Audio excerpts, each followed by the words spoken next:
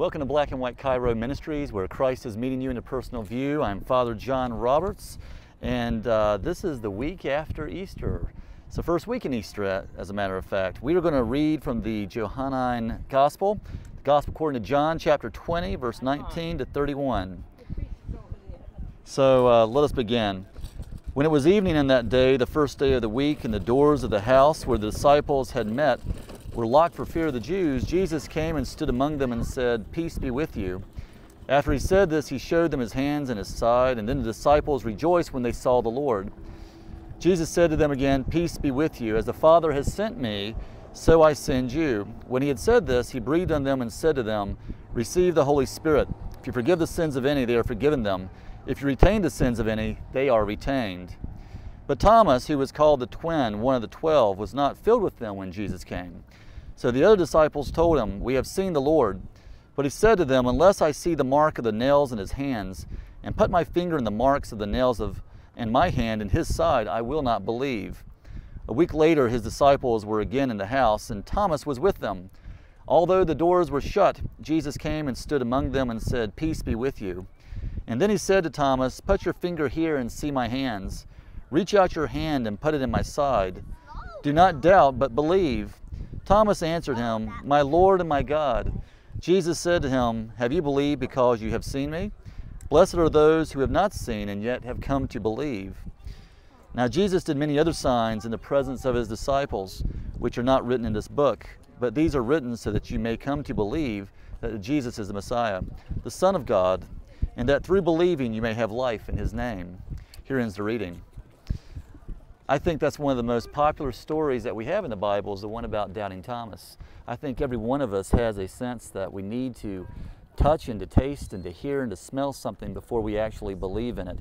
So we have a lot that we share with Thomas. But let's back up a little bit. When we go into the section prior to the story of Thomas, we see Jesus entering into a closed room, and he says, "Peace, be still. My peace I leave with you." Every time we gather in church on Sunday and you hear the celebrant say, "The peace of the Lord be with you," he's recreating actually the sign at the very beginning in Genesis of creation in the world. As God breathed out upon the water, he breathed his peace, and with his peace he actually created. So therefore, when we offer peace to the world, we are actually co-creators with God. Thomas didn't know it, but he would become one of those co-creators along with the other disciples. But before he could, he had to have the proof. Have any of you been watching the Bible series on the History Channel? If so, you join about 10 million other people who are also watching that same thing. And it came to a conclusion on Easter Sunday just a few days ago. And I remember how the producers did a fine job of having it to where when Jesus held up his hands, you could see right through them. You could see the opening where the nails had been set.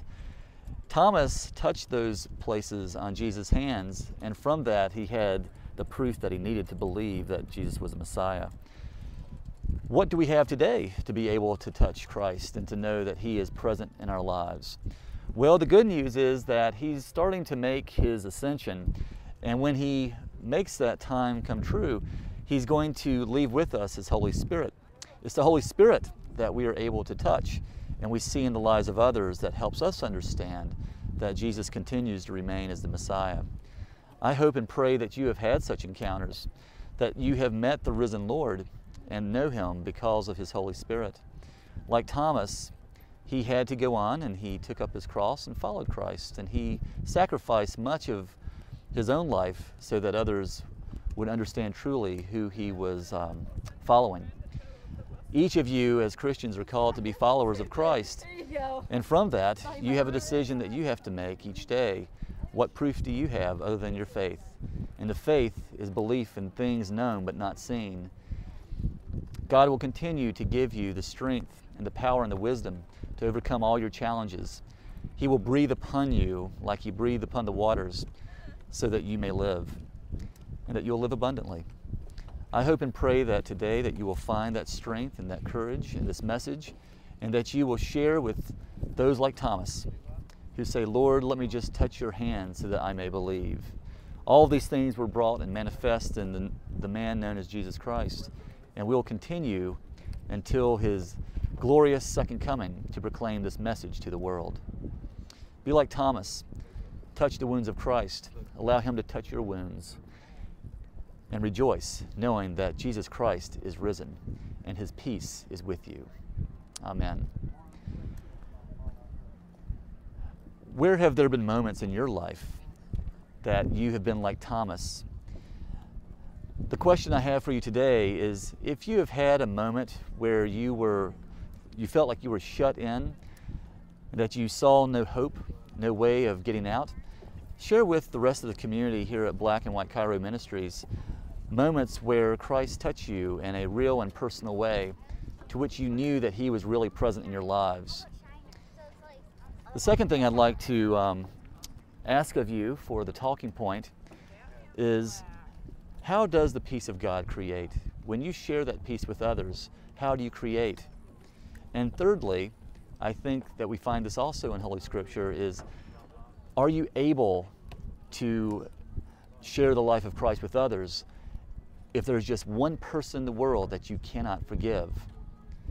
So, in other words, is forgiveness necessary before there's peace? I trust that you will continue to contemplate the many mysteries of God, and that you will think about these questions and that you'll respond to them. I look forward to hearing your answers and reading them here on Black and White Cairo Ministries. Go forth in the name of Christ.